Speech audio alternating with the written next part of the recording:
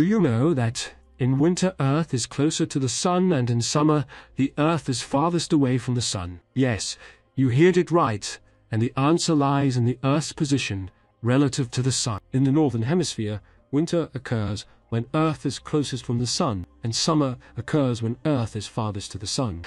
This may sound counterintuitive, but it's true. The amount of sunlight that reaches Earth also plays a role in determining the seasons. During winter, the northern hemisphere is tilted away from the sun, resulting in less direct sunlight and colder temperature. Conversely, during summer, the northern hemisphere is tilted towards the sun, resulting in more direct sunlight and warmer temperature. As you may know, Earth orbits the sun in an elliptical path.